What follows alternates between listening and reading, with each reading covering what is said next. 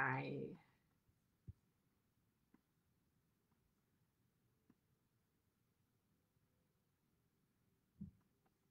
I think I'm live. Yes, I am live. Hello. Hello, everyone. How you doing? I don't see anybody.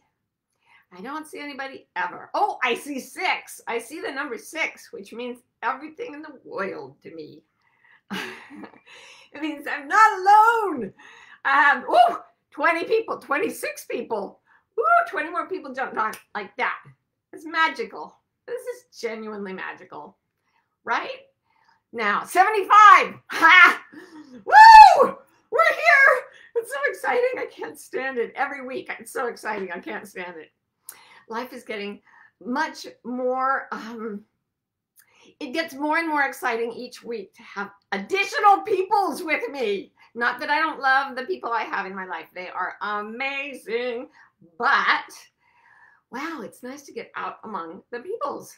And I really feel every time we finish the gathering room, I feel like I've been in a room with like a bunch of peoples. It's amazing. Hi, how are you? Okay, now I have to do my, the podcasty thingy. Okay, it's, I say, welcome to the gathering room. I'm Martha Beck. Did I do it right? I think that was right. Okay, so today, what I wanted to talk to you about was the process of creativity, which I'm obsessed with in many ways. But I was especially interested this week in the process of creation as it applies to what we essentially are. So I've called this episode, What Are You Becoming? But to be more accurate with the sort of theme of it, I thought it would sound weird, but the theme is actually what is being made of me. So it's actually not as active as what am I becoming? And that gave me a kind of a break, because when I think, what am I becoming? It's something I have to actually strive to do. But this week, well, let me set it up.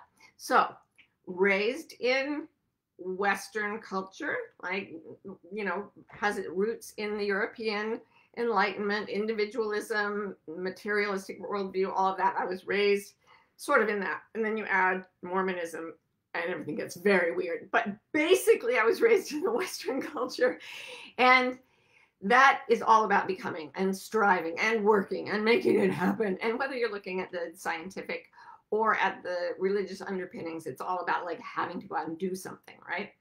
So then at 17, I started studying Chinese, very different cultural underpinnings. Like there were people in ancient China who lived 10 miles apart from each other and spoke a completely different dialect. They all read with the same characters, but the pronunciation would sort of drift over time, so that different little tiny settlements would have their own separate languages.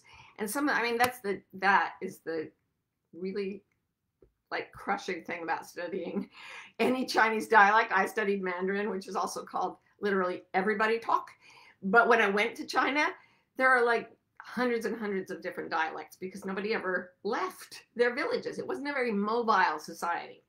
So they had a philosophy that's about stillness and about what can be found in stillness. And I've been mesmerized by that. And also Japanese culture, which is very different, but also has the Buddhist tradition. In Zen, particularly, I found this stillness that I really ached for after growing up in Western culture and trying so hard. And then I encountered these philosophies that just said, why don't you sit down for a while? I loved that. So I've been sitting down for a while, like years. I've been sitting, and it helped that I got really sick and I couldn't move much for, 12, 20 years, something like that. And I went inward in stillness and found this really rich source that's available to all of us all the time, that is inexhaustible and comforting and beautiful, and it's wondrous. But this week, I started reading a book called The Radiance Sutras by Lauren Roche, and I think someone sent it to me. It seems to be signed. I don't know. It's hard to read the signature. But if it came, I didn't find a card with it. So if you send it to me, or if Lauren Roche yourself sent it to me, I am really enjoying it. And it's taken from the Vijnana Vaitava Tantra texts, I think. I don't speak any Sanskrit, you guys, so please send in your corrections of my pronunciation and or completely getting the wrong words. Anyway, it's about a conversation between the divine masculine and the divine feminine elements of creation. And I have to say, though I did not study the Indian subcontinent as part of my degree in East Asian languages and civilizations, because it was East Asian, I do believe that that particular part of the world developed the most sophisticated vocabularies and conceptual and concepts for describing spiritual phenomena, because it's there in India, it's there in Tibet, it's like really rich in that area.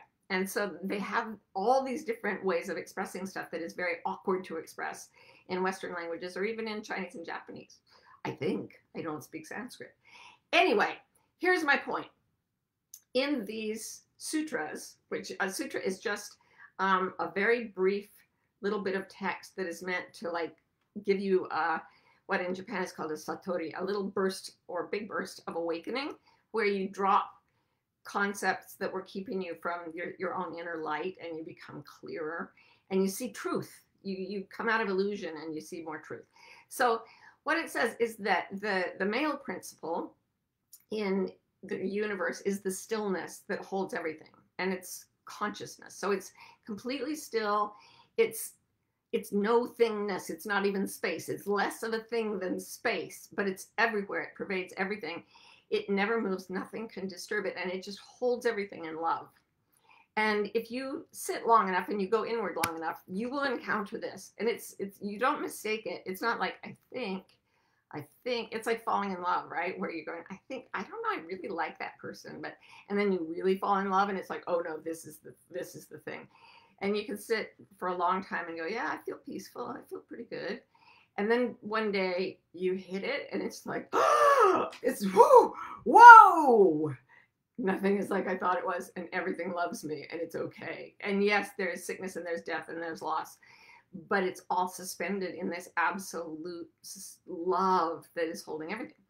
Okay, so that's the stillness part of it. But in these sutras, they have the feminine principle that comes in as creativity. So you've got total stillness, but within that, a continuous cycle of creation. And it struck me as I was reading these, and they're beautiful, and it's Lauren Roche says they're always in dialogue. So the sutras are these two principles in dialogue, and they're lovers. And he said they're always meeting, always meeting, and their favorite meeting place is the human heart, which I thought was beautifully put. So, and in every human heart, we all have the divine masculine, we all have the divine feminine principles. We all have access to those things in the universe. So there's the stillness. But since I've been reading this, as I sit to meditate, I can access that stillness most days pretty easily. And then what I've been watching is how creativity in the material world never, ever stops.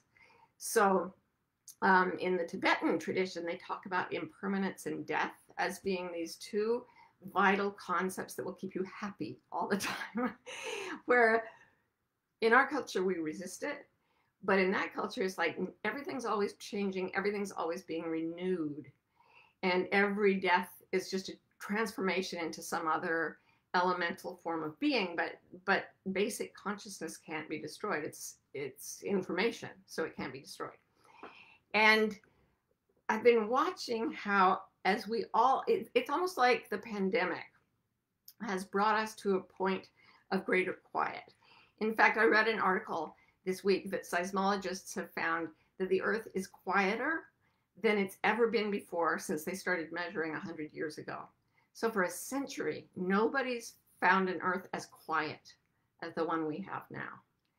So that, like, we're more towards stillness. And then people have asked me repeatedly, why is the Black Lives Matter thing happening now? More, I mean, it's like it's been happening forever, right? Like the injustice has been going on forever. The outcry of the oppressed has been going on forever. But I think the quieting helped us bring that creative impulse more into the forefront. And in some ways, see, being created always feels like being destroyed.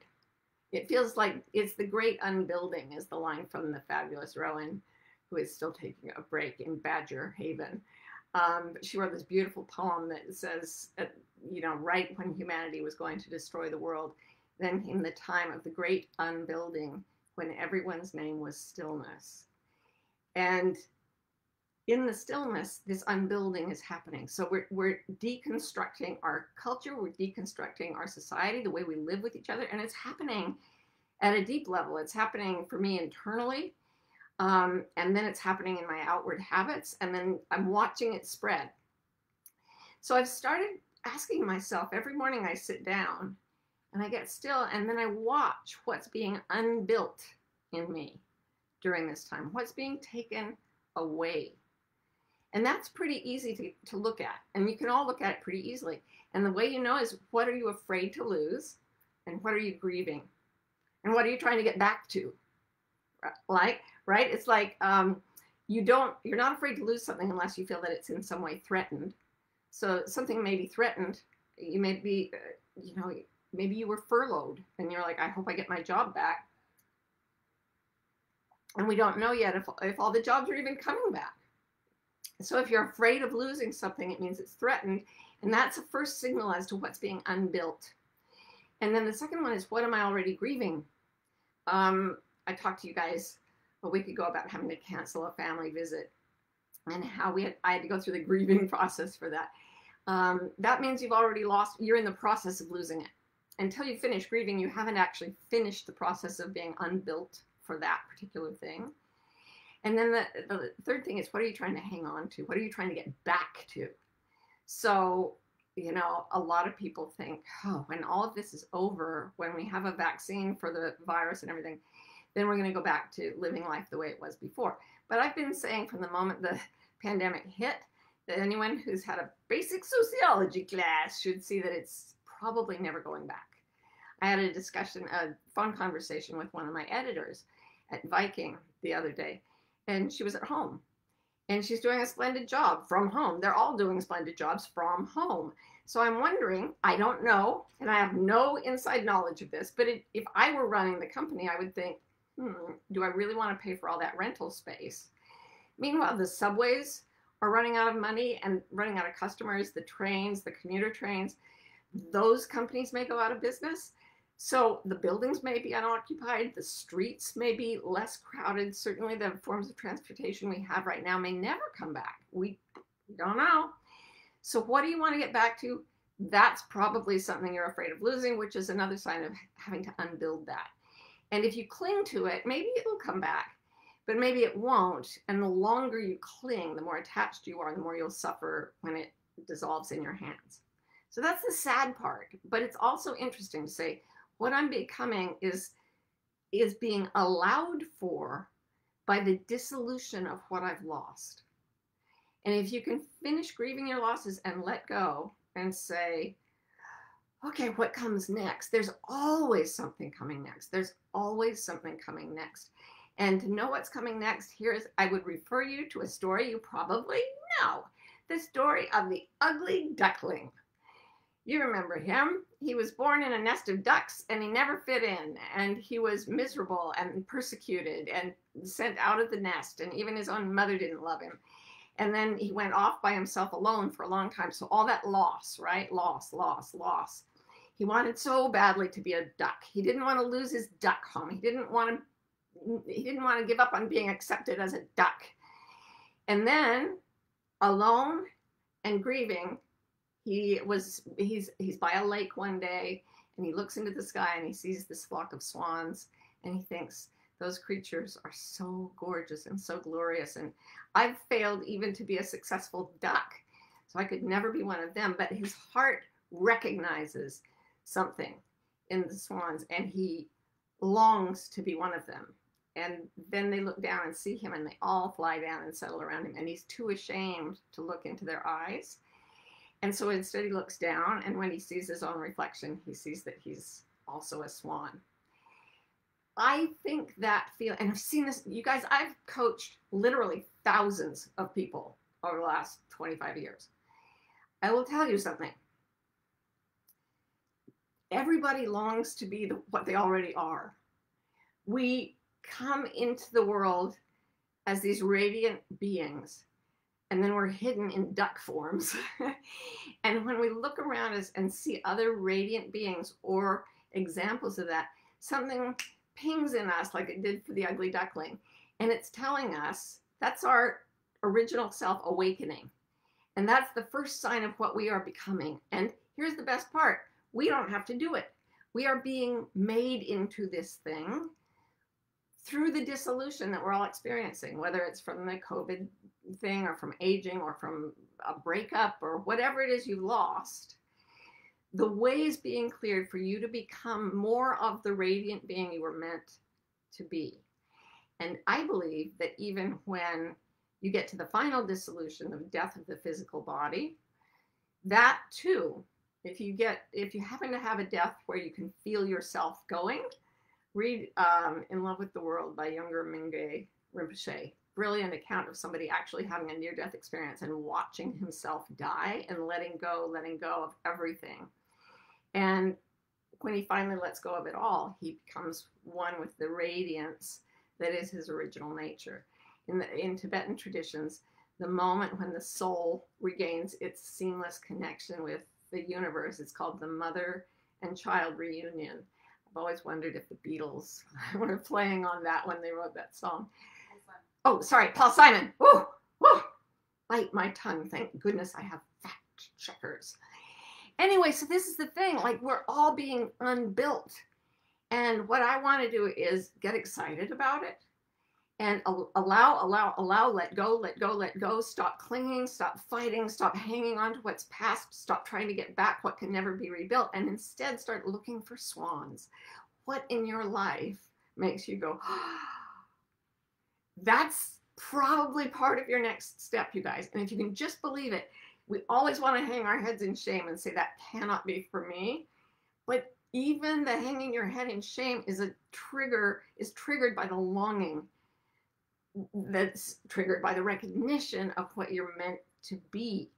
So let go of what we're losing. Look around you at what lights you up and makes you afraid to even hope that you could be that. That's what you're becoming. That is what's being made of you. That is what I have to say about that. And now I would love to answer questions if anyone has them. Woo! Fabiola says, how do I reroute myself after feeling grief from my daughter going off to college and out of state? Everything in our life is already transforming. It's as if I've been dropped off in a strange place and I'm trying to find home.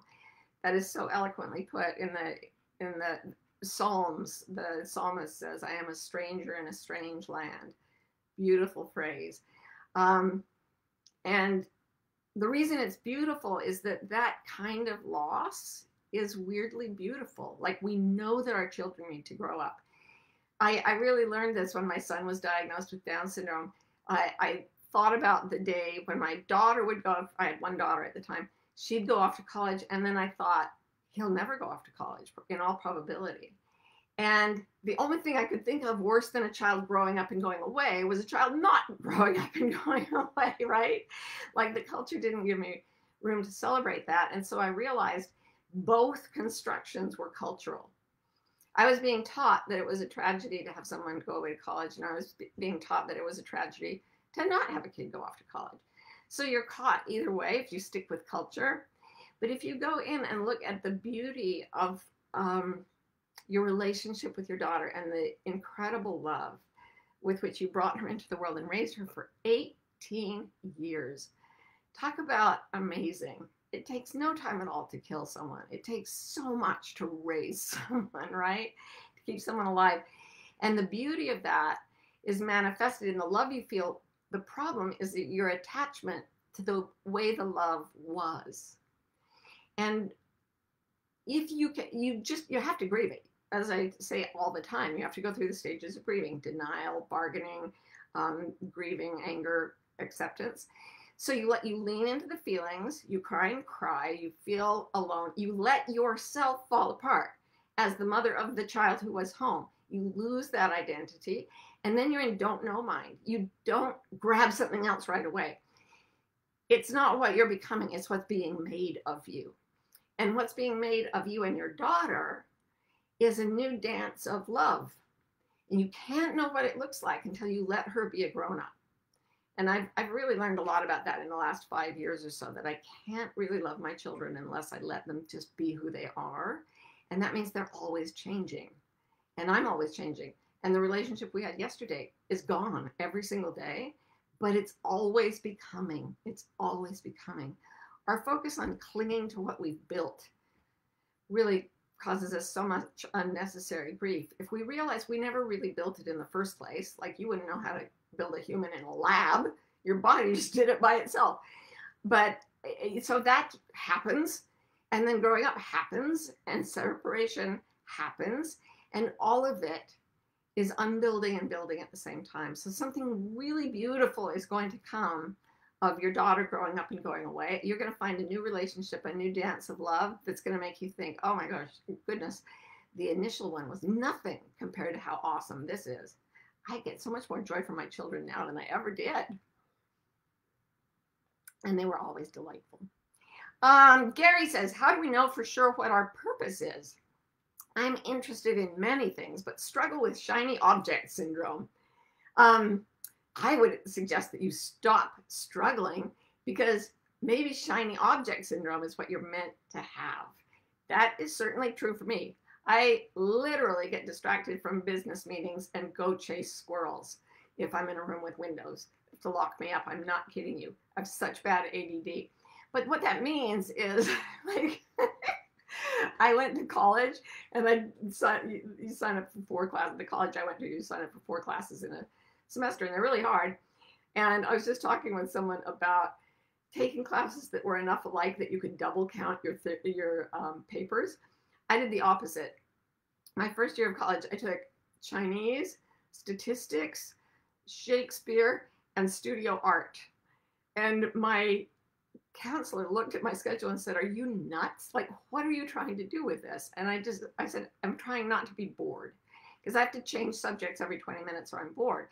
Well, that tendency to change subjects every 20 minutes is what turned me into a writer and what made me able to help people. So what I suggest for you, Gary, is that you bounce after every shiny object that comes across your path, as long as it interests you, and then a combination of those shiny objects is going to accumulate in your experience that no one else will have had. And it'll be like a beautiful piece of jewelry or something that's made of all these different parts. And nobody will have combined them the way you're going to combine them. So the genius of being able to see how they may connect with each other, that's the gift of something like ADD or shiny object syndrome or whatever you want to call it. But let it go. Stop struggling to be just one thing. Culture doesn't make categories for everything there is to be. It barely makes any categories at all, and most of them suck. Sorry if you don't like that language. Most of them, frankly, suck. All right, so go chase shiny objects and then find a way to get paid for it. This is what a Wayfinder does. Okay, Lisi says, is who I am inside me or around me or both? Exactly. Next question. No, it actually really truly is that. When I love what Nisargadatta Maharaj says, he says, when I look inside me and see that I am nothing, that is wisdom. Because what happens is you look inside and you go deep in and you realize it can get infinitely small. So it never ends. You just keep going in, and then you start to feel vast. So you're like, whoa, there is no thingness. I'm filled with no thingness. I am nothing. He says, when I look within me and see that I am nothing, that is wisdom. When I look around me and see that I am everything, that is love. And he said, that's what happens when you turn your gaze outward from that. And everything is a shiny object that is there just to please you. Everything is a swan that is there to show you what you are. Nisargadatta also said, don't you understand? God is doing all this for me. And of course, he meant for all of us. But yeah, You look inside to see that you are nothing, and that is wisdom. You look around you and see that you are everything, and that is love. Between these two, my life turns, because there's actually no separation. And once you get rid of the body boundary, and all you have to do is lose the left hemisphere of your brain, like Jill Bolte Taylor did when she had her stroke, and suddenly there was no separation boundary between self and world. And it's all nothing and it's all everything. And we don't really have words for that. But the austere version of quantum mechanics says that we're all just one wave function. There's no such thing as matter in the first place. So eventually our science got there. But what you're saying is what occurs to everybody who sits quietly for a long time. Is my identity inside me? Is it what's outside me? Yes, no, both. Between these two, my life turns. So just go into the outside world. This is what I've experienced lately. So that I went off to the woods for like 6 years, and it was a purely internal thing. There weren't other people around me. Then I came out of the woods and I felt compelled to go back and become more human and start like doing the gathering room and stuff, like go into humanity again. Because I got to the point where I really did not feel human at all. I know that makes some people feel nervous, but I was spirit. The fact that I still had a body was incidental. And then I came back and it's like, humaning is hard, but it's also incredibly joyful. So am I this? No. Yes. Is what's around me what I am? No. Yes. Everything is this interplay of stillness and becoming, which is also unbecoming all the time. If you don't think I'm making sense, read the Radiant Sutras. It'll make everything perfectly clear. Okay. Donna says, how can we help those around us stop clinging to who we were before? I can feel myself becoming someone new, but those around me want me to remain the busy, people-pleasing person I was. Well, they can't make you. Learn from 2-year-olds. If you try to pick up a 2-year-old who's having a tantrum in a storm, I meant in a store. I like to have tantrums in storms. No, but you know what they do? They get heavy. They get limp. And a 40-pound child or a 30-pound child, however big they are at that age, is literally unliftable when they're limp like that. You don't actually have to respond when people expect you to be who you were. You can actually say to them if you want, oh, you're expecting me to be who I was. I'm not. But if you argue with them, if you need them to come with you, if you need them to accept your unbecoming and accept the person you are becoming, you will wait forever. And you will cling to their approval, and you won't be able to flow into your own unfolding, your own unbuilding, and what you are meant to become. You will never see the swans. So take your eyes off the ducks that want you in the duck nest. Go off by yourself, look up in the sky, look around you, look for things that light you up and make you, you know what you're looking for, you guys, is the experience of awe. And when they ask people who are on their deathbeds, what was the best thing that ever happened to you? They go back and instead of talking about, even if talking about things that are typical, like the birth of children and so on, what they're about is not happiness, but awe. It's almost as if we came here specifically for the many, many experiences, but the experience of awe is the crown jewel. So stop looking at the people who are clinging to you and start looking for something that brings you into a state of awe. And if you're awed enough, then you actually won't have time. Like the swans will be there around you and the ducks will be going, no, come back and get pecked. And you'll be like, sorry, I got to go with the swans. This is awesome.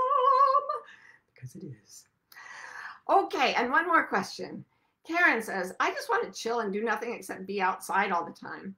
There are so many creative things I think I would like to do, but I keep reverting to doing very little. I do just enough to survive. Why does doing nothing make me happy? Why does creating seem too hard? It's because you're trying to create from within the constructs of our culture, which says you have to do it. So I'm back full circle to the place where I started, where if I accurately named this gathering room, it would be not what am I becoming, but what is being made of me. And sometimes when something is being made of you, I actually saw a thing online, someone in the middle of summer said, this is what happens when you start baking, and it says chill in the fridge for about an hour. And she'd taken everything out of her refrigerator, and she was in there just chilling for about an hour.